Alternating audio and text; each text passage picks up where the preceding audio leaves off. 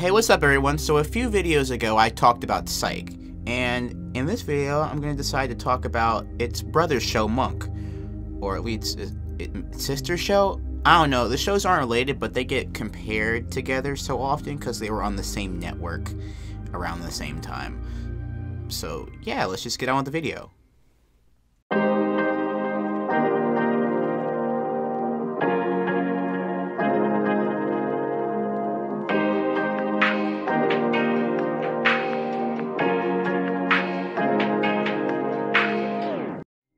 Adrian Monk is a former detective for the San Francisco Police Department who had to be dismissed from the force after the tragic murder of his wife, Trudy Monk. This specific incident caused him to either develop OCD or further intensify it. The show is kind of hazy on which one it is. Already an odd character from birth, this traumatic incident further caused him to stand out and made him mentally unfit for official police work. Now, during his absence, he serves as a consultant for the department. Throughout the whole show, we see how his skills are so vital to the police department, but his own fears and phobias not only keep him off the police force, but sometimes get in the way of catching the bad guys. Throughout the show, he's accompanied by his nurse, Sharona Fleming, and in the later seasons, Natalie Teeger, and he mostly works with a tough Captain Leland Sotomayor who seems hard-nosed but would do anything to see Monk get back on the force, and Lieutenant Randy Disher, the energetic, but not always bright, sidekick to Captain Sotomayor. Are you thinking what I'm thinking?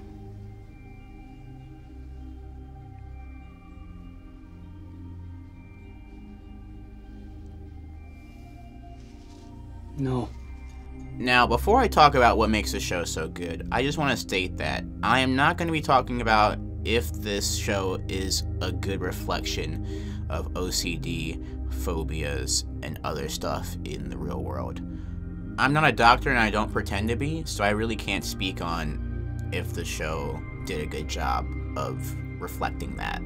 So without further ado, let's go on to the rest of the video. Like Psych, Monk also flips the traditional detective show formula on its head. The usual form is whodunit, in which the story goes along and the audience doesn't know who the criminal is. That is, until the end of the episode when there's like a big reveal and stuff. And when you do a format like this, one of the most important parts is the shock value of who did it and the significance of why. However, in many episodes, Monk knows who did it by the middle of the episode, and he's rarely wrong. Sometimes the show even goes so far as to show you the actual crime, killer and all. They don't even try to hide it. And when they do try to hide it, at least you'll still see the act being committed. It's not like those shows where they're walking up to a dead body and we still haven't seen the producer credits and they're still on the screen. It's a nice change of pace. Bill Burr actually said it best in his special Walk Your Way Out when talking about Donald Trump. Yeah. He's so dumb, I don't think he could get away with anything. You know what he reminds me of? You ever watch Law and Order and they make an arrest in like within the first 15 minutes? You know, and they're trying to get you to think, we got him. You're just looking at your watch, you're like, dude, there's no way this guy did this shit. There's like another 45 minutes left. This can't be the guy. Who's the real guy? In some episodes, instead of wasting time figuring out who is behind the crime, we instead focus on whether something is possible or not possible. And that's the best part about the show. Monk proving who he thinks did it. Monk solving the case and having the final say on if and how someone did the crime. The clues aren't laid out and highlighted for you like they are in Psych, but over time you'll start to think like the defective detective himself. You'll start to have fun guessing on how something happened and feeling some sort of joy when you find out that you're half right or even all the way right. It allows you to solely focus on the actions and not the red herrings, the suspects, and the distractions. One of Monk's catchphrases is when he goes, he or she is the guy. What do you got? Trevor McDowell. No, he was running the marathon. It checked out. I don't know how he did it, but he's the guy. I'll tell you why. Because Gwen was killed first, and then she was thrown off the balcony. That's the key. Why would the killer draw attention to himself? There's only one reason. To establish the exact time of death. He wanted everyone to know precisely when she died. Why? Because he had an alibi. an airtight alibi. What do you think? And that means that Monk knows who did it, but he doesn't know how he did it. So basically the whole process of the episode is finding out the how, because Monk is usually not wrong. He has his suspicions, but then he gathers enough evidence, and then finds the proof, and then solves the case.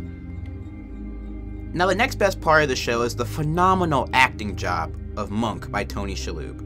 Shalhoub has won 3 Emmys, 2 Screen Actors Guild Awards, and 1 Golden Globe. He also won a Tony Award in 2018 for lead actor in a musical, The Band's Visit. What can't this man do? Shalhoub did so well as Monk that whenever you see him in anything else you go, oh shit, that's Monk. It's like me seeing James Roday as that dude in A Million Little Things. I haven't seen the show yet, but Sean Spencer is in A Million Little Things. And in my eyes, that's one of the ultimate compliments I can give you in a role. If you are in a role so iconic that I'll always see you as that character in every other thing that you play in. Tom Hanks' Forrest Gump makes me look at Castaway and wonder what the hell happened to Forrest Gump and how he ended on that island. How did Marty McFly turn into a skateboarding mouse?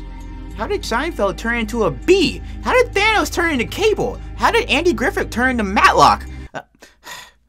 Alright, let me calm down. But you do see what I'm saying. Shalhoub's portrayal of Adrian Monk was so believable that it didn't even feel like Shalhoub was acting. And this character is special for many reasons, but the one that sticks out to me is the way he truly humanizes the show.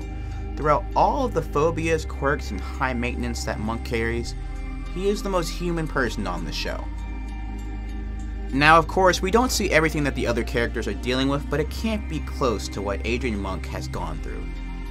The only other things that we see that are really heavy are Sharona dealing with her ex-husband and raunchy past, and Captain Stottlemyre dealing with a failed marriage, but that all pales in comparison to the emotional and psychological roller coaster that Adrian Monk deals with for 8 seasons.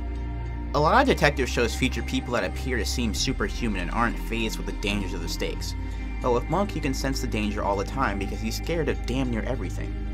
Monk also goes to therapy, and that's a very instrumental part of the show because we're able to track his progress and learn more about him without it feeling like an exposition dump.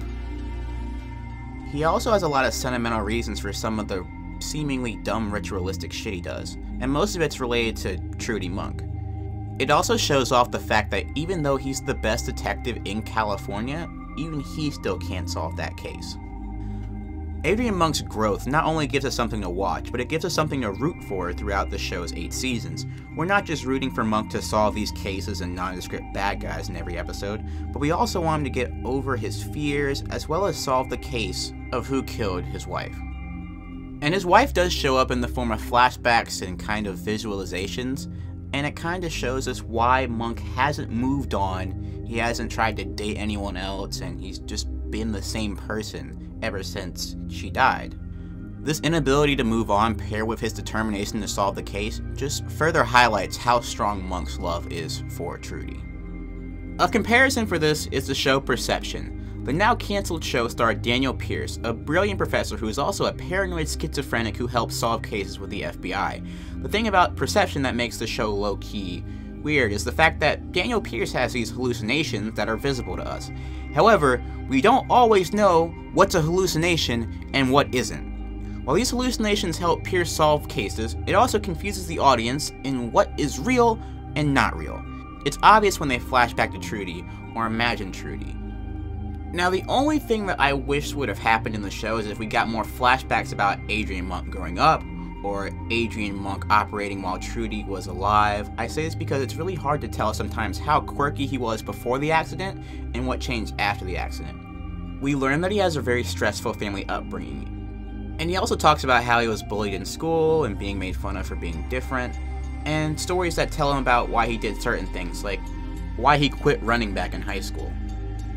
I also would have appreciated if they focused on the Trudy Monk case a little bit more.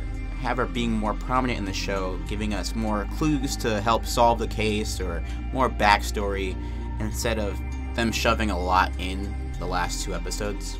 I didn't really have a problem with it back then, but looking back, it does kind of feel a little bit awkward to me. Also, the solving of the case takes a while, and sometimes the clues and breaks in the case are spread out so far apart throughout the series that you honestly forget some of the details. For example, Monk and the gang get one of the clues at the beginning of Season 3. It's an important clue, and you keep it in your mind for a while.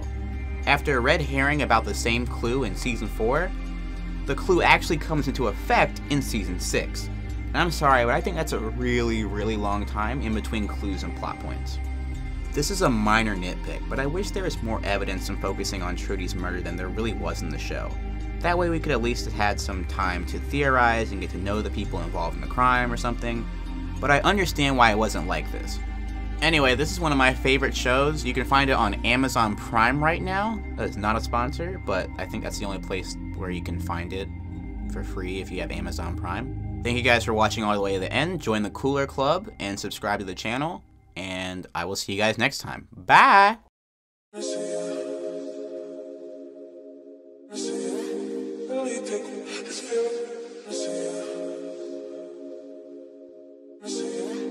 No, I'm really just